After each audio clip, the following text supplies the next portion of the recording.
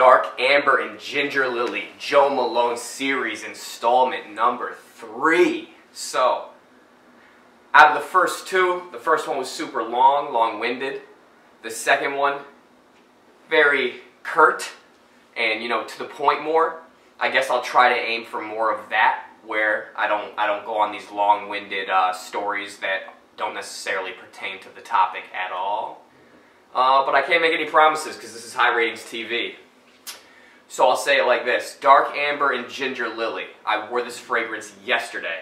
To start the day, I had showered the night before. I wasn't wearing anything besides a little bit of deodorant, and I gave myself a very generous application of this, both on my chest. Then I got dressed and threw it on the shirt as well. And when I wasn't doing much for the first part of the day, and I was just not really noticing it on me, I guess, as much as you would think. So the smell just wasn't as pronounced as I expected it to be.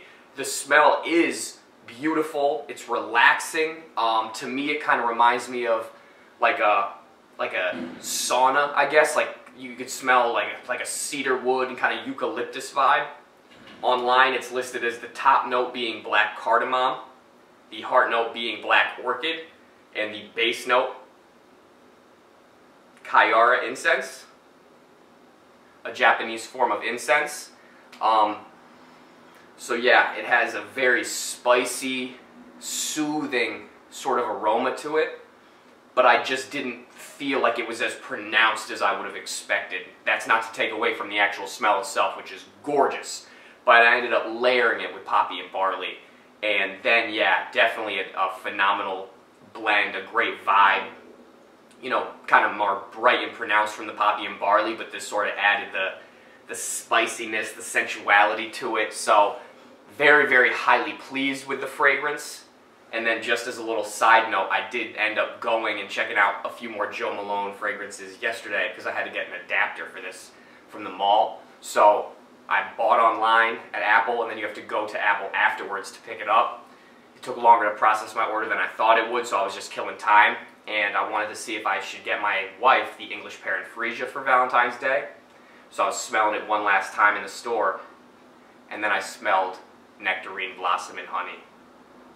And it was mind-blowing in terms of like a fragrance I would love for her to wear. Oh, I got a little tiny piece of paper with each one, and the woman there was nice enough to put them each in little bags so the smell would last. And I brought them home. After she smelled them both, she said nectarine, blossom, and honey smells a lot better to her as well, but I'm still in love with English pear and freesia also. But back to today's fragrance, Dark Amber and Ginger Lily. I sprayed myself right before I started filming again, and then, yeah, it's just, it's very calming. It is a little bit subtle, but it really has, it really has a nice smell to it all around. I guess I think I know what ginger smells like, and so I feel like I could smell it in this, but it's more of just sort of like the way that it affects the other notes. I don't really feel like I smell it by itself, if that makes sense. Or maybe I'm just confusing the taste of ginger with the smell of ginger, because I don't like the way ginger tastes at all. But I digress. High ratings to Dark Amber and Ginger Lily. Something I can see myself definitely wearing in the winter and fall months, probably layering it, if I'm being honest, but not really in the summer months or summer, spring. I don't see this as being like a warm season fragrance, but nonetheless it is beautiful.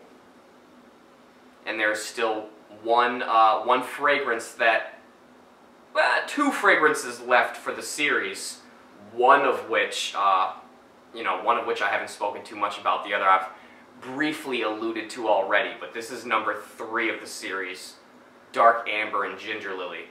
A beautiful, sensual, relaxing smell with woody and spicy notes for the cold months. Woo! High ratings.